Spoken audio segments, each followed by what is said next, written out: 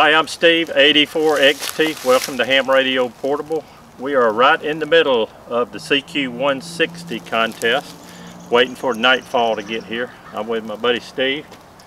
KM4 SLW. And we've got a couple of good antennas we'd like to show you around and show you what we're doing this weekend. Stick around. We have got two antennas that we're using this weekend. One of them is right behind me on this tree, and I'm going to let Steve talk about that. Okay, first antenna we got, this is an inverted L vertical. First time I've ever done one of these. It goes up here at the base of the antenna. You can see up here. This is something I just rigged up about a week or so ago, just for this contest. Radials start out at 10 feet off the ground. The radials are 130 feet long. There's 5 of them. They don't go out quite evenly because of the trees and all, but there's 530 foot elevated radials. Elevated, how high are they off the ground? Well, 10 feet here, and they slope down to no lower than 6 foot. Won't be able to walk under them. What type of wire did you use for the radials? The radials are 17 gauge aluminum electric fence wire. That stuff is cheap. It's a kind of a pain to work with because it wants to coil up pretty bad. But it's inexpensive. It works pretty good. The vertical part is 14 gauge insulated copper. It goes up to the top of this tree, which I think is about 55 feet to the very top. Then it goes horizontal over to the top of the big pine tree over there behind us. It goes just about to that tree. Okay. Now, is there any coil to that? No, there's no coil loading. The first antenna I made was a coil loaded, but there's so much loss in those. Just decided that really wasn't a good idea to do that. So we went to a bigger quarter wave vertical. Okay. And we're feeding that with some LMR 400, about 140 feet of it going back to the shack. Now, we operated last night off of this antenna and had some problems, and we had to do a little yeah, we had some common mode issues with it. So I did 2 things. One was I moved a inline choke out here closer to the antenna itself, and at the shack end I grounded the shield of the coax to a ground rod that we have there. Can we take a look at that? Yeah. Ready? We're at the entry point to the shack. Yeah, this is the vertical line. Goes through these little through the wall connectors, and what I did was I just added a ground wire onto this piece of metal, a piece of aluminum, which is in contact with the shield. Ran that down with some number 12 down to a ground rod that was already there.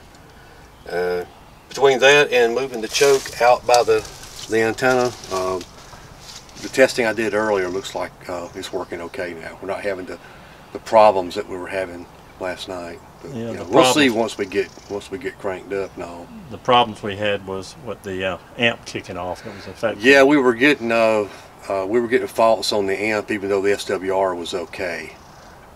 So just assumed what we were getting was some RF, some common mode kicking back on us. Okay, well maybe we got it fixed. Got another night to give it a good try. Let's go look at that other antenna. Okay, here is the base and the transformer for the end-fed half-wave for 160. It's a little bit different than most, and Steve's going to tell us he built this himself. Yeah, the first one we had had 2 ferrite cores. They were 240 top 43s, and since I got an amplifier, that wasn't going to quite work for that. So this particular one has 3 cores. They're the 290 type 43s, and 3 of them together. And this one has 3 turns on the primary. This one really is only good for 160 and 80. It's with that particular windings, it's not really good for anything else. Okay, you got it mounted real well here. And, got a ground rod back there. Okay. Got it grounded real good with a ground rod. All right, this antenna goes up, straight up, and how far did we determine? I don't know how we got. I think we said this was about 55, maybe 60 feet. About 60 foot. We Top went of this big hickory. And then it's in an inverted L pattern all the way over to over the top of that pine tree. Over the top of this pine tree. We estimated that about 85 foot. So it's inverted L. That's a long way. This is a good antenna. Let me go get another angle of that. All right, we're over here by our big tall Georgia pine, and we had to do some slingshot magic to get it over, but here it is, stretched all the way to the top of the hickory over there. And as we've compared these two antennas, what have we really noticed? Well, just looking at it on receive, they're the same. As far as transmit, don't know. We haven't done like an A/B comparison, talking to another station to see what happens. I would suspect the vertical would be better. Yeah, we're after DX as much as we can get, and yeah, we didn't get very much last night, so we're hoping tonight will be a little bit better. Yeah, the vertical should have a lower takeoff angle, so we'll see. Maybe better tonight. It'll be better. What we got in the grill here? That look like some good nourishment for a contest, don't it? Yep, you got to keep up your strength. Got to keep up your strength. All right.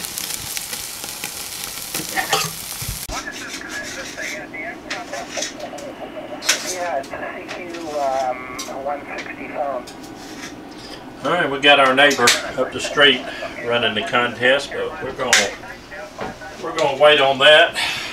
We got a little nourishment to partake in, so first things first here. Thank you, good luck. This is November 2, Charlie, Echo, India, QNZ. Thank you, contest. November 2, Charlie, Echo, India, QNZ. I forgot your damn call sign for a second. The November 9 again?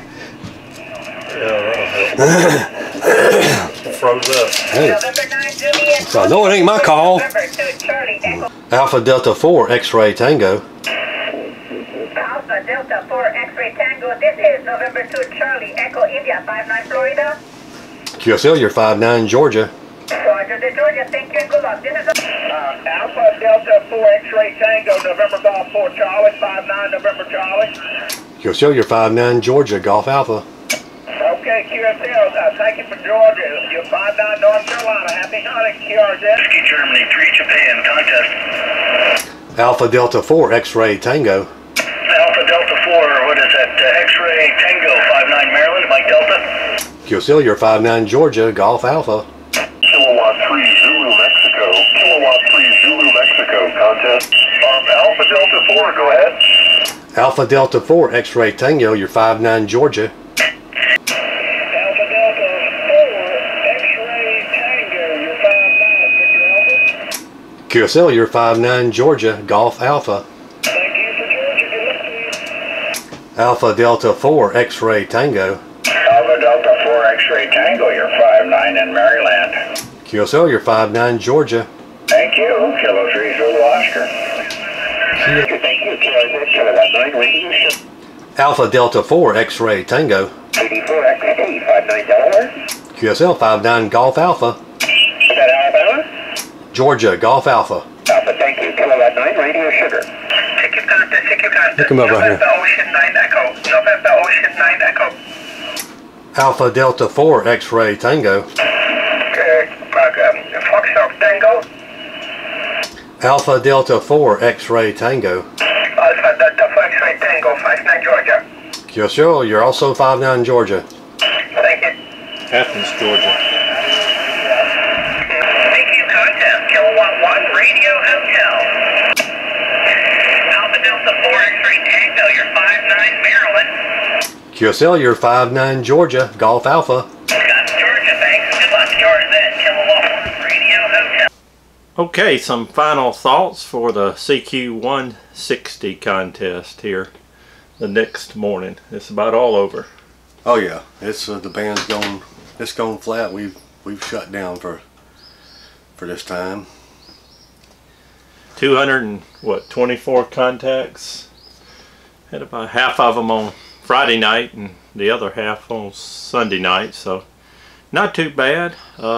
We enjoyed the two antennas. They worked both about equally once we got the common mode current straightened out a little bit, and the amp helped this year. Oh yeah. You know, amp helped us get over the notch on some of those. So anyways, hope you enjoyed that. Hope we maybe put you in the log this year. So from Alpha Delta 4 X-ray Tango, KM4 SLW. we'll see you again on the next Ham Radio Portable 73.